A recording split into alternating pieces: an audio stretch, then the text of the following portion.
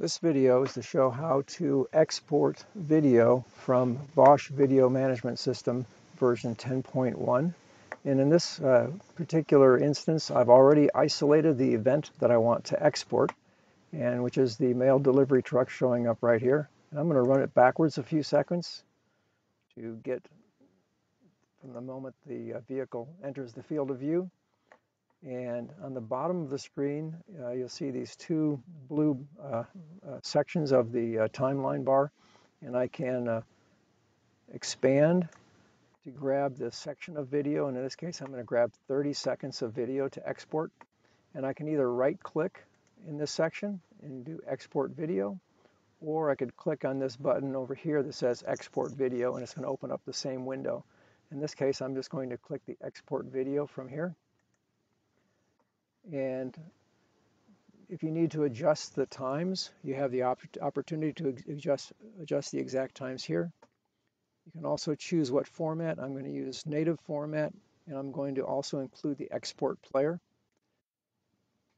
Down here, you get to decide where you want to export this to, and I already have a selection for a folder I called exports. And if I wanted to browse to find that, there's my export folder right here. Say OK. I'm going to rename this and call it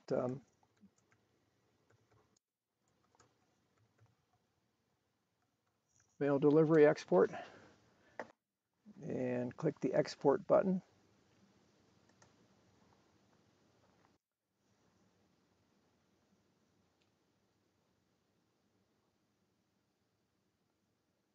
All right, it says that we're done. Say done. I'm going to open up the folder that has that in it. I already have the demo folder highlighted here, and my export folder here. And here's my mail delivery. What I do is launch the export player, which was included with this export.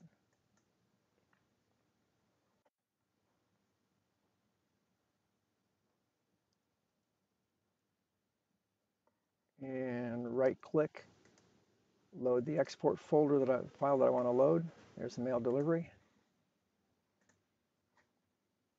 Drag that over to the window. And if I needed to zoom in a little bit more on the timeline, we can do that by scrolling the mouse wheel. If you want to actually have the metadata show up, showing the content analysis, you can right-click on the screen, enable and disable the content analysis, and just to verify that everything has been exported correctly.